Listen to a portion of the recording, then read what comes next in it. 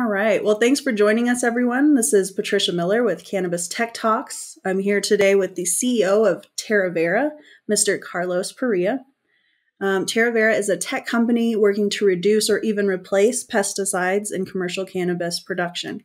Carlos, I'm thrilled you could join us today. Tricia, thank you so much for having me. Yeah, it's our pleasure. So I'd love to start out with a little bit of your background. What sort of got you involved in the cannabis space or interested in it? Well, I was fortunate. I had run a company, I guess, in the sustainability area. I ran a company that dealt with water technology, making water safe to drink. And I ran that for a number of years from 2006 to 2016. And then a former employee of mine got in the legal cannabis industry in that time frame in the Oregon market and started asking for help. And I became fascinated with the industry for probably two fundamental reasons. One is I'm a big believer in natural medicine, just like I am in natural food, and a trend in that direction. I became enamored with the medical benefits of cannabis.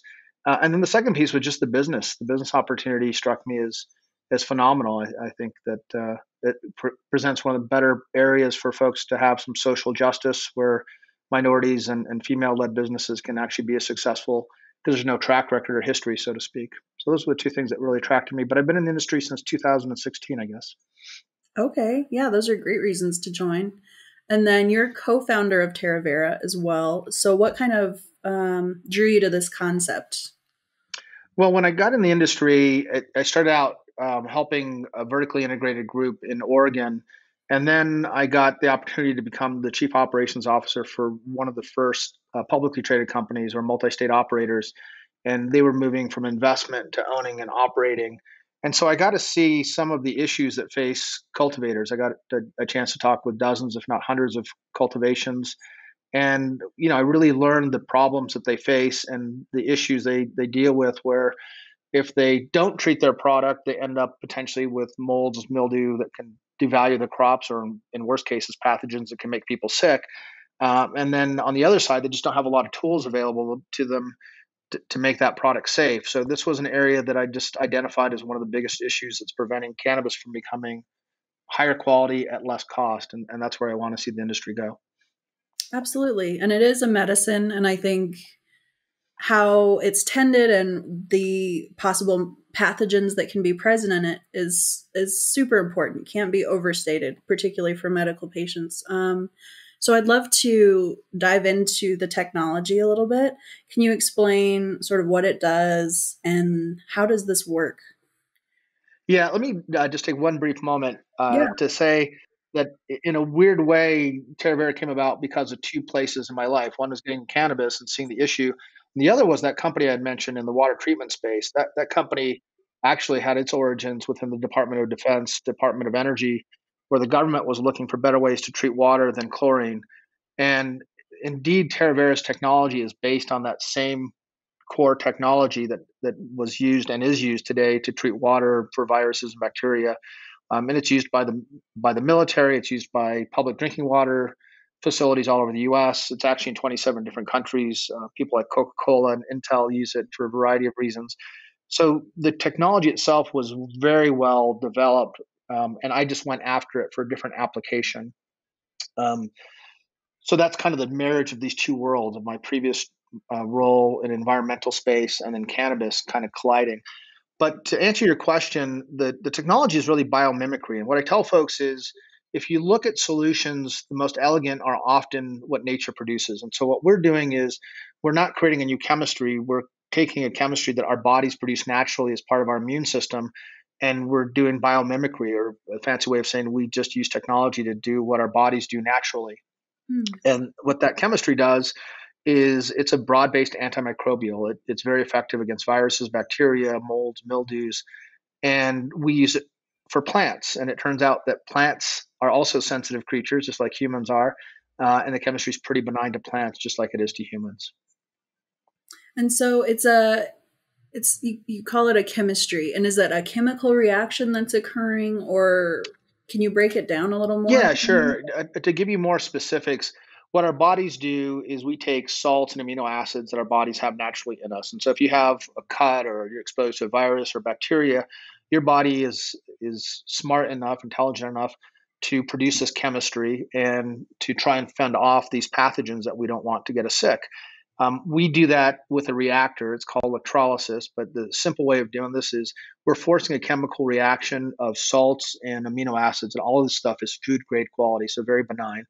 But in this process, we change this chemistry through adding energy in the process, and we get a chemistry that is very effective against these microbes, but has also got a very short shelf life and is pretty benign. Like I said, benign to human flesh. It's benign to plant tissue. It's benign to surfaces, so it won't cause corrosion.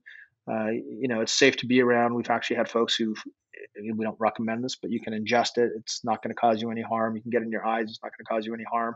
And it's because your body's producing it naturally. The chemistry, though, does break down pretty quickly. So you can't just bottle it up and ship it all over the place. It doesn't work that way. You kind of have to create it on site, on demand as you need it, and then use it within a week or so of production in order to be effective. And then after that, it breaks back down into a salt and amino acid. Okay. And then it's applied topically to the plant. Yeah, generally we started out really with foliar spray. Most of our clients today have enough volume. They do it with fogging or misting. Some folks have automated systems that just do this as part of the automated treatment of the plants. But generally speaking, for a new customer who wants to try it out, we recommend fogging. It's a wetted chemistry, so if it doesn't come in contact with the pathogen, it can't do its job. Okay. And again, once it dries, it also becomes inert. So I said, it breaks down after a week or so. If you just sprayed it on a surface and it was to dry, it also breaks back down into a naturally occurring salt and amino acid that's food grade quality. Okay, I appreciate that. And what's unique about this approach? Is this something other companies in the industry are doing, or is Terra Vera kind of the first? We are the first, and to my knowledge, we're the only ones who are kind of approaching it this way. So generally speaking, and for good reason, most pesticides are not allowed on cannabis plants, and there's a host of reasons. Some are regulatory, some are safety. But the same things we might use on food, we typically don't use on cannabis. Even the stuff we use on tobacco typically is not regulated and allowed in cannabis. And that's good because a lot of these pesticides really do cause a lot of harmful effects, especially if they're combusted. And, I'm not sure if you or your listeners might be familiar, but, microbutanol or Eagle 20 was pretty commonly used in Colorado. It wasn't banned. And then we found out that not only was it something that was carcinogenic and problematic, but when you combust it, creates cyanide gas, and it can be very harmful. So we have a host of reasons why we don't do those things. So people are kind of relegated to natural ingredients and natural solutions, or remediating after the fact. So increasingly in popularity, you'll see states and places where people are getting cannabis that's been irradiated. As a means of controlling the pathogens at the end of the process. We can do that. We can reverse that contamination. We can remediate, but we're really focused on the prevention side. So if we spray the plants when you have signs, or even if you don't have signs, you just want to be preventative.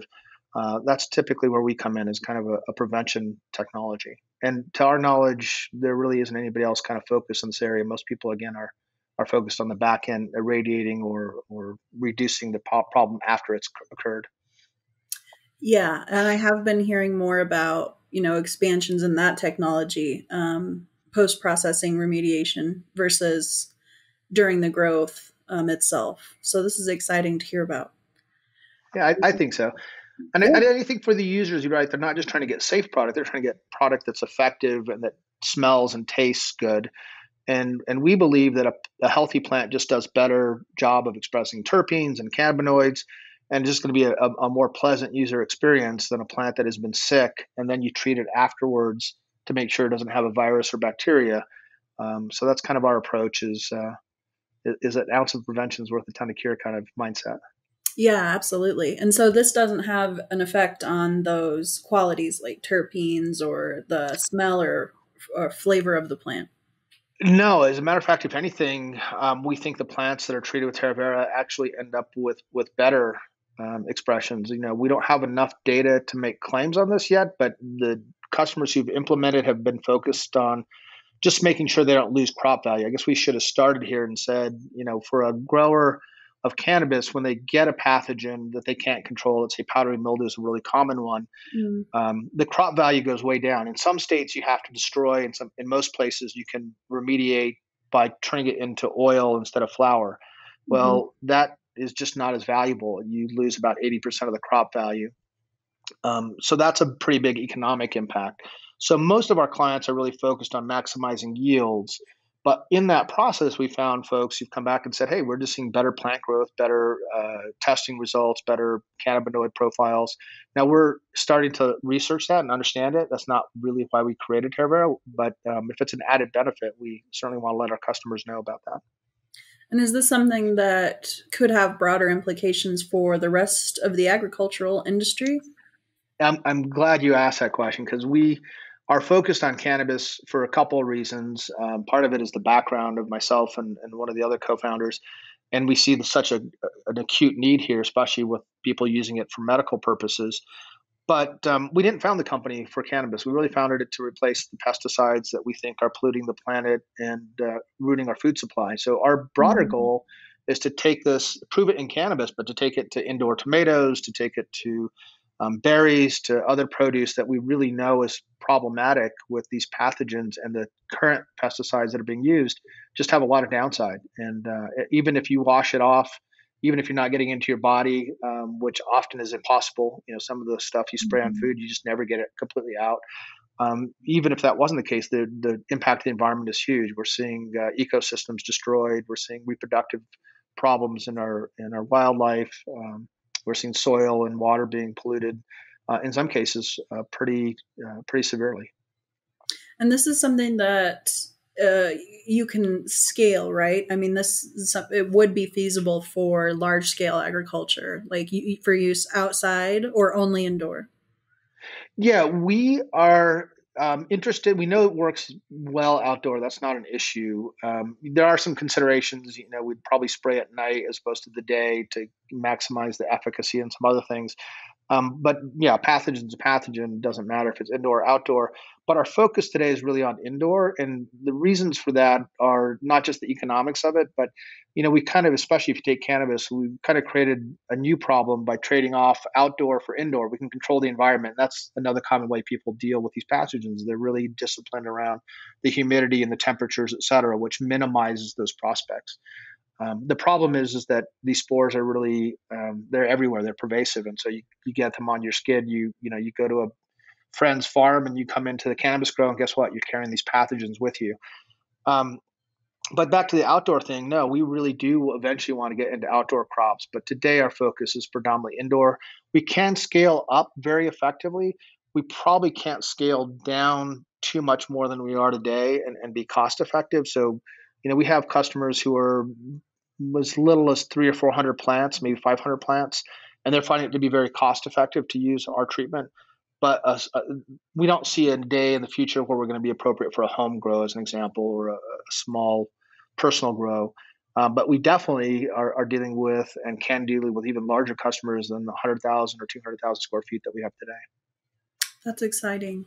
And so, since it, as you mentioned, breaks down quickly, if this were to be used in an outdoor application, and you mentioned some of the problems we've got with big agriculture right now, like that runoff of nutrients. It doesn't sound like this is something that would have negative effects, like running. If it were to run off, be absorbed into the soil, it sounds like it becomes inert after a short amount of time. Correct. And the same thing with indoor or outdoor. It doesn't matter. It breaks back down into a salt, a potassium salt, and an amino acid that's naturally occurring. And so, not only is it not going to cause harm in the environment or an indoor situation, quite frankly, unless you were testing for it, you wouldn't even see very different levels of the stuff because it's in the such small parts per million or billion. You wouldn't even know you had sprayed it. And so, in an interesting way, we kind of have a zero impact once we've done our job in controlling the pathogen. We don't want to have it. We don't want to have any residual. And for some people, they get frustrated. They're like, "Well, you can treat my plant, and then it's going to be healthy forever." And we're like, "No, we'll treat your plant, and then next week or the week after, depending on what your IPM or your integrated pest management process is, you'll have to treat it again." And That's the good news, bad news, I guess, about the technology. It's not systemic, and it's not very durable. It does its job, and then it goes away. And so this is an on-site tech where you've got to have this equipment on site so that you can use it, as you mentioned, like throughout the grow cycle repeatedly without having to store like a lot of liquid or whatever like you would with pesticide. Correct. I mean, the downside is you can't do this without the right equipment. So think about like a coffee maker and coffee, where you can't just make the coffee. You've got to have a special coffee maker and the special bean to make this, in this case, antimicrobial.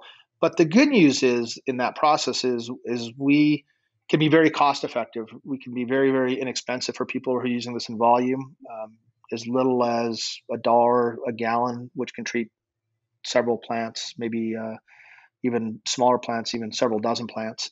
But the other benefit is we've really reduced the whole notion of transporting and storing, plastic containers or steel drums or whatever you might have of these chemistries.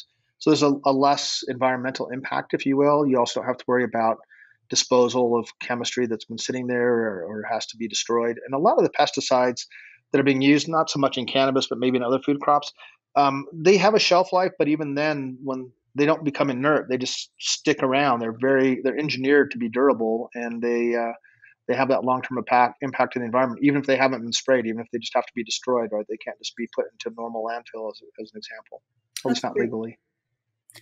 That reminds me of something on your website that caught my eye. It said users can create a safer work environment, rely less on personal protective equipment, simplify their operations, reduce waste, as you just mentioned, and also have control of those supply chains. And I think that's so pivotal right now. Really globally, we're dealing with these supply chain disruptions. So having something that you could on-site produce and not have to worry about those variables you mentioned, I think has a lot of value at different parts of that supply chain. So yeah, that's a powerful point. Yeah, I mean, I want to, and you didn't ask a question, but let me add 2 points to that, which I think are interesting. One is when we had the pandemic and we had just started the company, we ended up producing chemistry, which was not our business model in any way, for state police, for hospitals. We even have an ongoing fire department that uses it to disinfect their equipment, and they love it because it doesn't have a lot of the properties that peroxide or chlorine or other disinfectants would have. Um, so I thought that was kind of interesting, and that whole issue was born out of the supply chain disruption. So a person who uses our stuff doesn't have to really worry about the same kind of supply chain disruptions. But the single biggest thing I found has been interesting is we knew that workers would be happier and safer, and they would adopt it just like the growers and the folks who are worried about the economics of the crops. But what we didn't realize is that people would end up kind of creating a culture around this. And we've had several growers who've come back and said, it's become kind of a bonding component that they know their product is treated safely for not only them as growers or employees, but also for their end users. So they take a lot of pride. We actually have a cultivator in Oregon now who's starting to market that their product rather is treated with Terra Vera.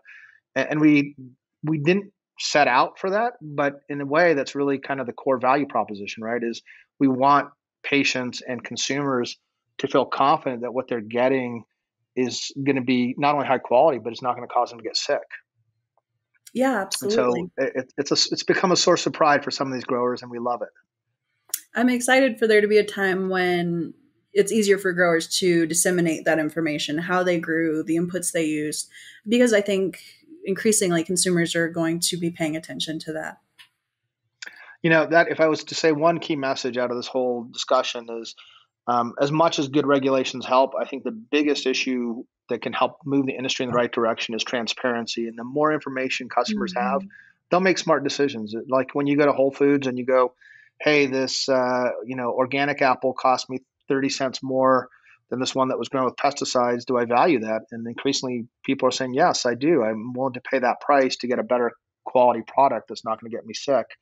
And I think cannabis consumers are no different. They want the best products, and if they know how their product is treated, they will reward those growers. I mean, today everybody thinks, well, I've got THC that's 25% versus 20%, and that's been the driving force of cannabis growers. But I think increasingly it's going to be what's the quality of this product? How good does it smell? What are the terpenes? And how was it grown? And was it grown in a sustainable way? And was it grown with stuff that might cause me to be sick? And I think the good growers will be rewarded for taking those extra steps, whether they use Terra Vera or some other process to make sure that their product is free of those pesticides.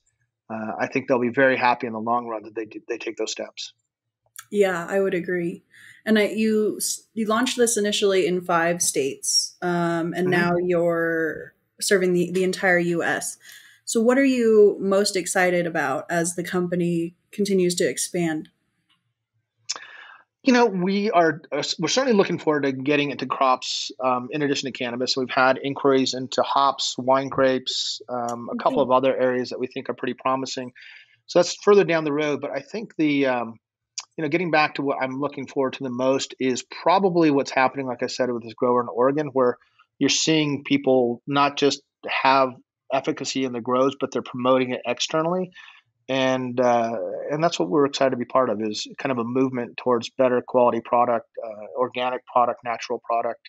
And I think more and more states should be paying attention to making sure not just that they're testing for the stuff, but they're labeling it, and consumers can go in and say, hey, how was my product treated? I'm excited for that too. Yeah, well said. Where can people go to learn more about Terra Vera and the work you're doing, Carlos? Well, we always love people to come to our website. It's www.terravera.com, TerraVera.com. We certainly are on social media and love interacting with folks there. And we always want to invite folks to come see our other client sites. But yeah, those are the primary ways, and love to hear from folks. Right on. Well, I know I learned a lot. I'm very excited about this tech, and I hope we'll start seeing more innovative solutions like this to these problems. So I appreciate you sharing your knowledge with us. Well, thank you for the time. And again, I think cannabis has an interesting role to play in helping agriculture advance. So we are proud to be a small part of that. Yeah, absolutely. Well, for those listening, I would say please follow us on Apple, Spotify, Stitcher, iHeartRadio, wherever you find your podcasts. You can also find out more information about sustainability and emerging technologies at cannatechtoday.com. Also, our summer issue is now on newsstands, so please go out and check that out. Until next time, this has been Carlos Perea and Patricia Miller, signing off. Today's episode of Cannabis and Tech Talks is brought to you by Surna. Designing a cultivation facility can be challenging and overwhelming. You have a lot of things to worry about, and your cultivation climate shouldn't be one of them.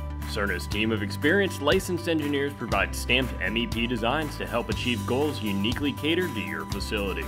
Go to Surna.com today to start planning your ideal cannabis climate. That's Surna.com.